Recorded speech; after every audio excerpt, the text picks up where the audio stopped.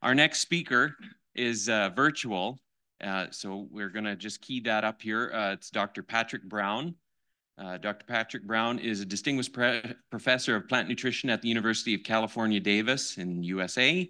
Received his Bachelor of Science in 1984 from Adelaide University in Australia, PhD from Cornell University in 1988.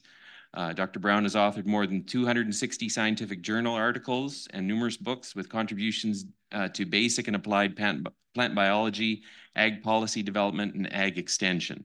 We'll go on from there, but numerous awards and in excellence of research and ag extension. And today, Dr. Brown is joining us to talk about what is a plant nutrient, changing definitions to advance science and innovation in plant nutrition.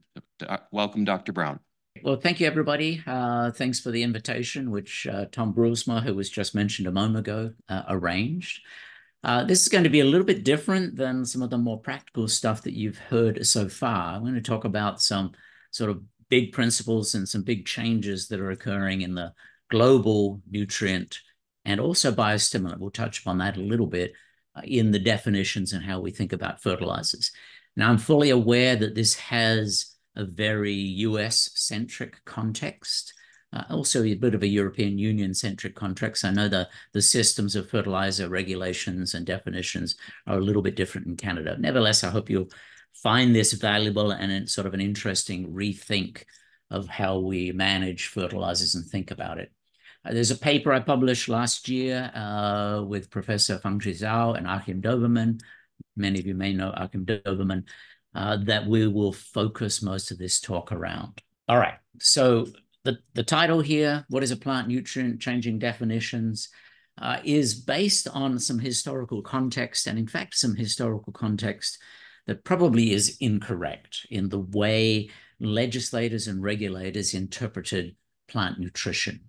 We'll talk about the meaning, a little bit of the history of the terms that are commonly used, macronutrients, micronutrients, etc., essential elements, talk a little bit about legal definitions, and then why we need to rethink. And this is sort of a cut to the final summary slide.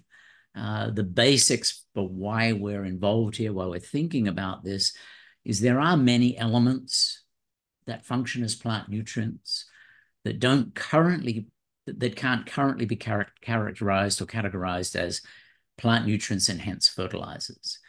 Part of the roles that we're looking at here for these, other than the NPK and the 14 essential elements that you're aware of, is that a number of plant nutrients can function in plant stress resistance, whether you're talking abiotic stress or biotic stresses, and hence they contribute to productivity and nutrient use efficiency.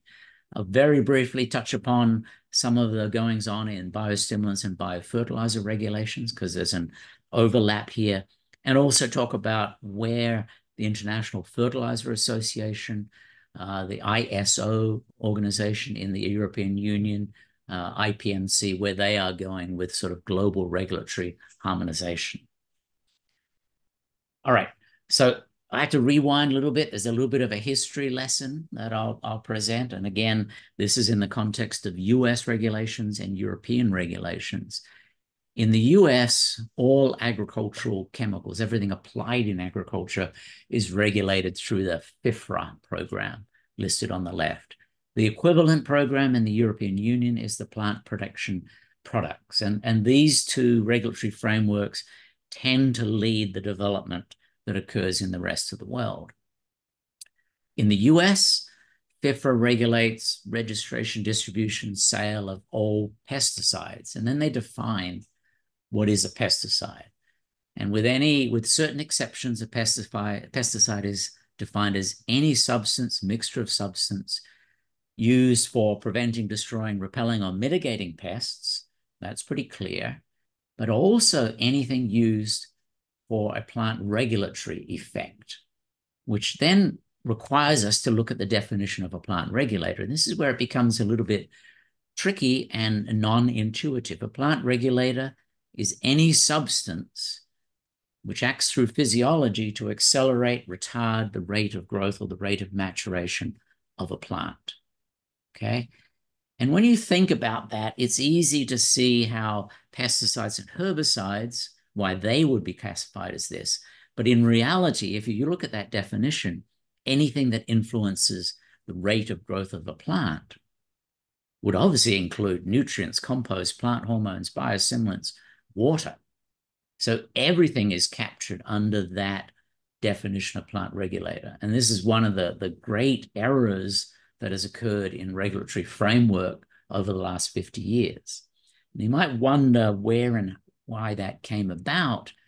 And it can be traced back to this. It can be traced back to, among others, Rachel Carson's Silent Spring in the early 60s, that pointed out that there was an overuse of pesticides and a dramatic lack of regulation in agricultural chemicals in general.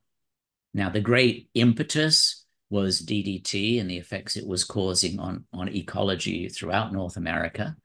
But it was also, to a certain extent, a sense amongst environmental activists that the ag chemical industries were not acting in the interest of either the general population or even the agricultural stakeholders. And I love this. This is a real advertisement from 1968, singing the song that DDT is good for me. We had also, following on from Rachel Carson's book, a couple of major environmental disasters occurring around the world. There was one in England, there was one in Italy, and that was the framework by which this regulation was built. It was the context that most of the products that were being utilized and sold as to be used in the environment, to be used in agriculture, were pesticides and should be considered dangerous. So that's where this original framework came from. Also, of course, most of the plant hormones that were in use in the 60s and 70s were those that were being used as herbicides, as hormonal disruptors. They did establish exceptions. It was recognized early on that this generic classification of all things agrochemical as evil wouldn't work, and some of the specific exceptions are listed here. So products that are intended to improve the growth of a plant will not get the plant regulator classification and hence pesticide classification. And in the US and the European Union, also in the Canadian structure, there are exemptions. So plant nutrients are an exemption. Compost, gypsum, liming materials, nitrification inhibitors are some of the others. That exemption takes all those chemicals out of pesticide regulations, which have very stringent human health, environmental persistence, minimum residue level requirements, and safety of use requirements. Now, in the US, the federal government doesn't actually define what is a plant nutrient, because we have here a statement that says plant nutrients are exempted. So what do we mean by the term plant nutrient, and who interprets and defines that? Now, in the US, a little bit like in Canada, there are organizations that have acted on this definition and said, okay, well, what is the list of elements that we can classify and regulate and call plant nutrients? In the US, it's this lovely acronym, AFCO, American Association of Plant Food Control Organizations, who make this guidance that each of the states can choose to abide by. I'm going to cite some of these words because this is where it becomes particularly relevant to this discussion. The AFCO definition uses this word essential. It also includes what we call a positive list. That is a list of nutrients, elements that AFCO has determined are essential for plants and hence can be called fertilizers. The implication is anything outside of this positive list is not a fertilizer, is not a nutrient, and hence is a pesticide. And this is where the inconsistencies in US regulatory regulations and many of the global regulations has come about. By this sort of confluence of definitions, first at the EPA, then at the state level, you can make the statement only essential elements may be used in fertilizers. And elements and nutrients that are beneficial but not meeting the standard of essential, and I'll define those two in a moment, cannot be called plant nutrients or be utilized as fertilizers. I'll give you some examples of where that is problematic. So all of you, I think, in your undergraduate agronomy and science probably learned what the criteria of essentiality. It was established at UC Berkeley in 1939. The most important statement here is that plants must be unable to complete their life cycle. So that's the defining feature. There's a list that exists in modern textbooks. Since 1987, almost all of the major textbooks recognize 14 nutrients as essential. In a couple of jurisdictions, nickel, which was actually my PhD, we added this to the list of essentiality, and chlorine are not included. So there's a little bit of inconsistency, not in the textbooks and not in science, but only in the regulatory interpretation of this list. And if you look at all the major textbooks, and many of you will be familiar with these textbooks, this list of this criteria of essentiality is established. This list of elements that belong on it is established. However, if you look in modern textbooks, and there's 4 of them noted here, the definition of what is a plant nutrient is broader than the regulatory definition. So the most recent definition of what is a plant nutrient, in this case from the Marshner book, which is sort of the current most influential textbook in the realm, the mineral plant nutrient is an element which is either essential or beneficial. So in science, we have this recognition that the term essentiality, it's legitimate, but it is too narrow when thinking about the context of optimizing productivity, nutrient use efficiency, environmental sustainability of cropping systems. That's the contrast that we see with the existing regulatory framework. And as I said, I know the Canadian structure is a little bit different than this. All right, so now I'm going to talk a little bit about some of these other elements and where and why and how they have a function in agriculture broadly and in plant life and plant biology more explicitly, and talk about why it's important to think about this broadening of the definition of essentiality. So all of the textbooks have defined what the word beneficial means. It simply means it improves the performance, the growth, the development, productivity, or quality of the final harvested product.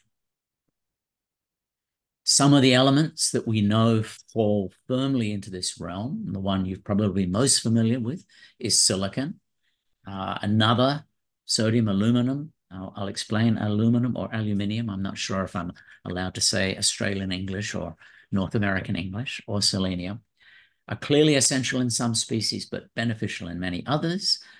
Iodine and selenium, I'll show you in a moment, have demonstrations of a function in disease resistance, stress resistance, and also in animal and human health as well. Now, this role in stress resistance becomes relevant because one of the major, of course, what is always or generally the determinant of whether you have a great year or a moderate year in a particular field is the amount of stress that was imposed. And so thinking about elements that can interact in that realm is an important consideration. And there are some truly strange ones that I will also show. There's evidence in very explicit circumstances where some of these elements may also be considered plant nutrients. So I'm going to borrow some slides here from a great professor, Professor Zhongfeng Ma in Japan, and Wendy Zellner in the US, just to illustrate the concept whereby elements not considered essential in the classic plant physiology or regulatory definition are indeed essential in the productivity and the functional efficacy of how we manage our agriculture. And one of the best demonstrations of this is the work that Professor Ma did in which he turned off the gene responsible for bringing silicon into the grain heads in rice. Wild type, non-transformed on the left, those with the silicon gene knocked out on the right. LSI1 represents the knockout. And so you can see a difference in productivity. And in fact, if you look at total grain yield in this 3 or 4 year experiment here, you can see some very dramatic negative effects of the removal of the silicon transport gene on productivity. However, nobody is ever able to make 100% sterility and non-completion of the life cycle. So this is an example of where you don't quite meet the essentiality criteria, but you obviously meet the functionality criteria of an element, a nutrient that was required for meaningful productivity in these fields.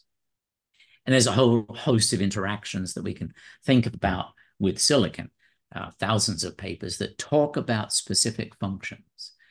And one of the realities in modern agriculture, and perhaps why biostimulants have taken off, is the concept that the difference between a great year and an ordinary year, or a great year and a poor year, is the occurrence of plant stress. Some obvious, frost at seeding, a drought in the middle of flowering, those are very obvious, but there's a host of intermediate small stresses that occur that if we could optimize and minimize their impact, we could improve productivity. And with improved productivity, always comes improved nutrient and water use efficiency and efficiency of use of all of your various inputs into your system. Silicon's particularly important for water use efficiency. This is the case in rice. The mechanism by which it influences water use efficiency is water transport from the root and evaporation from the leaf surface. Silicon, this is probably its most well understood function, acts as a protectant against fungal and bacterial leaf and foliar diseases. So it has a very discrete effect there, has an effect also on the architecture of the leaf and its ability to absorb sunlight. Iodine's an interesting new one. It's not, it's new in the fact that this paper is only presented in 2021. But if you actually go back in history, the father of all plant nutrition, Professor Sprengel, did do some research in iodine and said it wasn't essential. Another prominent agronomist doing some work in the Netherlands at Wageningen said, actually, it is essential, and provided some of the proof for it. So differential iodine application, in this case, sugar beet, with a pronounced negative effect when he withdrew iodine from the environment. And again, not an essential element. Nobody's ever been able to make a plant fail its completion of its life cycle. But clearly there's a commercial prerogative and a commercial effect that's highly relevant here. The most recent work, and this is done in the model plant we all use in biological research, a plant called Arabidopsis. It's a brassica. It's related to canola. And the effects of differential silicon supply are shown here. On the left, you have a deficiency 4 weeks after planting. On the right, sufficiency in 2 different levels. You can immediately see the difference in flowering status at that 4-week stage. So a profound delay in flowering.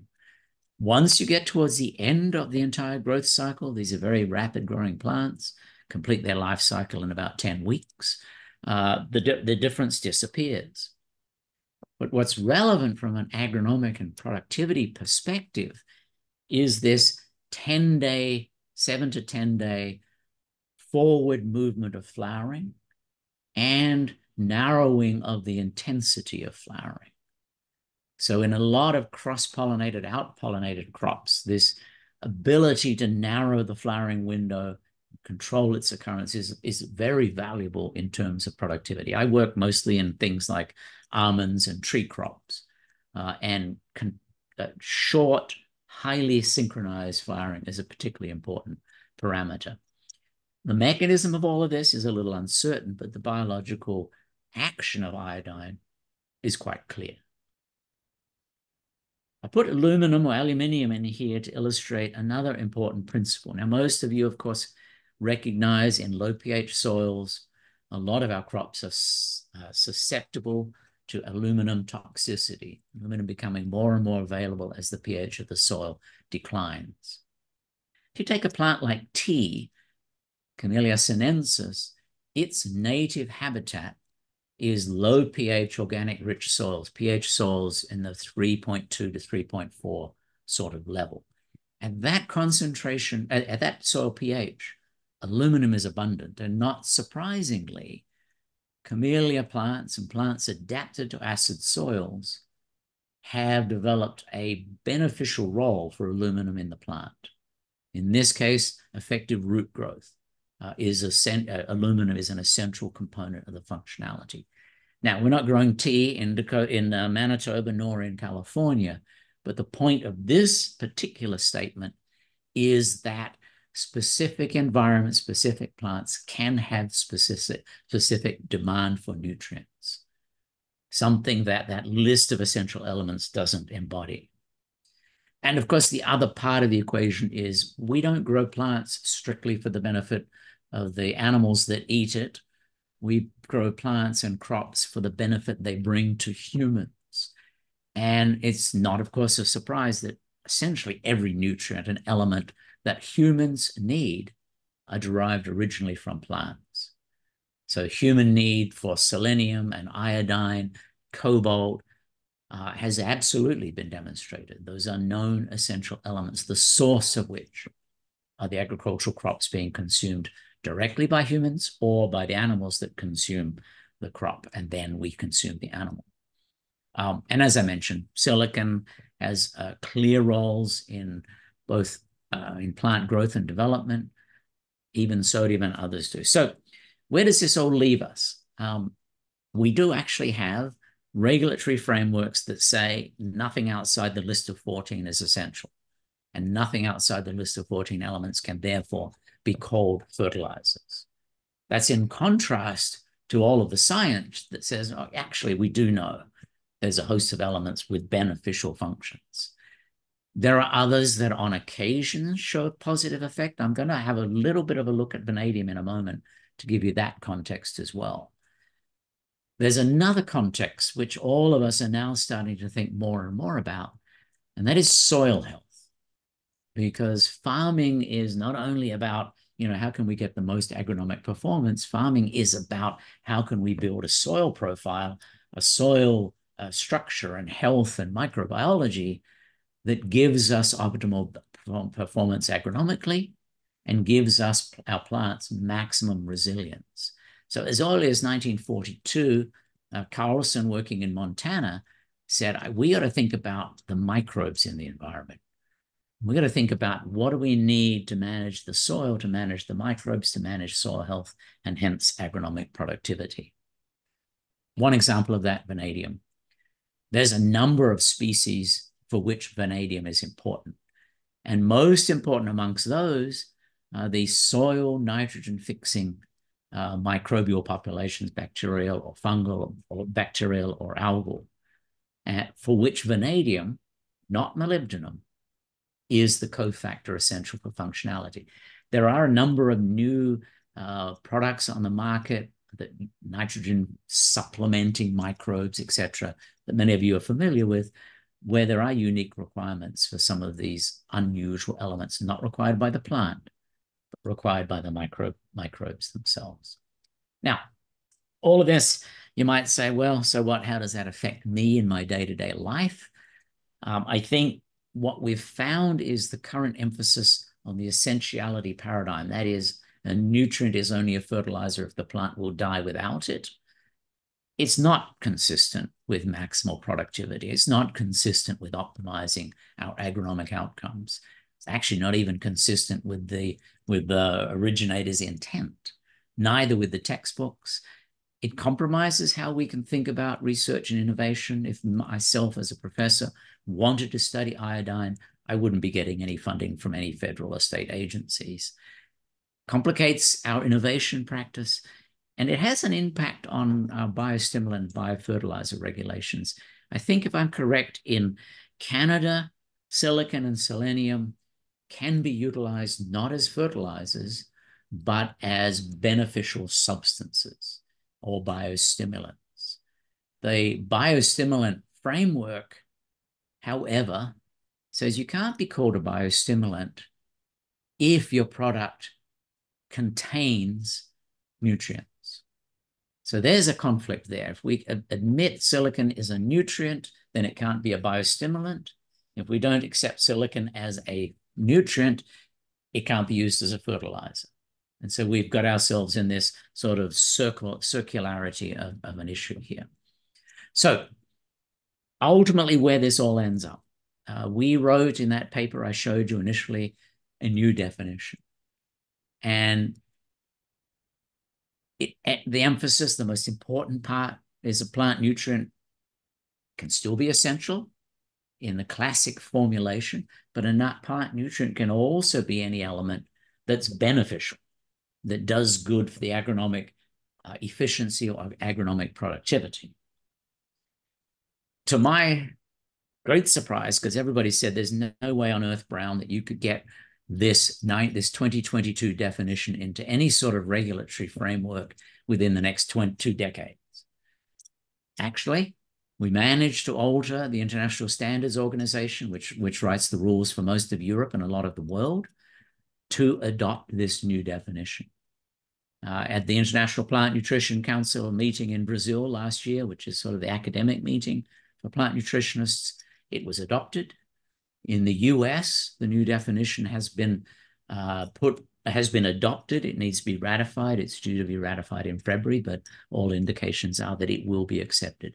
So I tell my daughter this, though she doesn't believe it, that we've basically changed the rules of the world. But it's not complete. There are many jurisdictions, many countries where we still have this conflict in definition, which I think warrants some consideration. And I know Tom asked me to give this presentation here because it's relevant for what Canada is thinking about, not just for fertilizers, but for biostimulant regulations. We offer some fairly simple language for folks to think about. This is the way we changed the definition in the US organization that makes these definitions, simply changing from a definition that says it must contain a plant nutrient to define that a plant nutrient can both be essential or beneficial.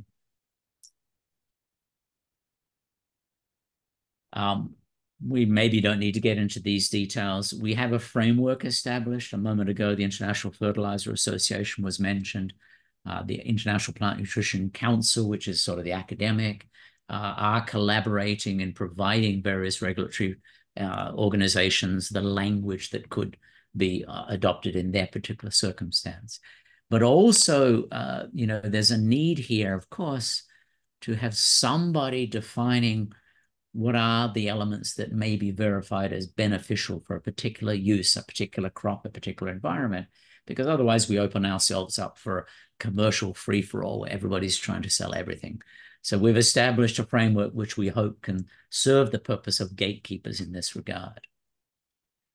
I'm just going to quickly finish. You probably don't know who this guy is. He's the professor I took over from at Davis. He had as a mission when he first came across me in the department and I took over his job, and he continued working at Davis. He retired from Davis at the age of 103. He turned up for his office all the time, done a huge number of things. He really is the grandfather, the father of plant nutrition. He championed the idea that silicon had so many beneficial roles in plant biology that it really should be amongst the elements allowed to be used in agriculture, and this broader context that the essentiality paradigm was incorrect and it wasn't really serving the needs of agriculture, nor was it consistent with scientific parameters. Interestingly, he did his PhD with the people who made the first definition back in the 30s and the 40s. And with that, I thank you very much. A landscape shot here of California.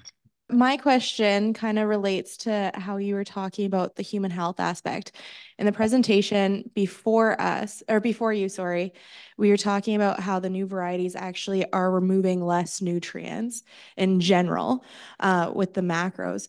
Should we be concerned about that? on a human health aspect, and also on a policy aspect, because I know there's a large movement looking into monetizing values to how nutrient dense food is. Yeah, no, that's a fantastic question. And yeah, indeed, certainly for the micronutrients, there's a very clear negative effect of some of our modern cultivars on the density of the nutrient in the grain itself. Zinc, iron, iodine, certain crops, vitamin A, all have been depleted. The cause of that is multifold. One of them is that a lot of the breeding for new cultivars occurred logically in fields that were fantastic. And if you breed a crop over and over in a circumstance where it does not need to be very cautious about how it gets zinc from the soil, it will become weaker and poorer at getting zinc from the soil, which has that dual effect, diminishing the zinc concentration on the grain, but also putting a prerogative on growers to keep an eye on their zinc and their iron and their and their fertilization strategies. That's one part. The second part is, climate change increasing CO2 in the environment. It doesn't matter who caused it or what the cause was, also tends to diminish protein content and nitrogen content in grains. So you have that dual dynamic. So you're absolutely right. We have to pay attention to the dilution of food value that has occurred. And the monetization that you talk about is one approach to incentivize that change.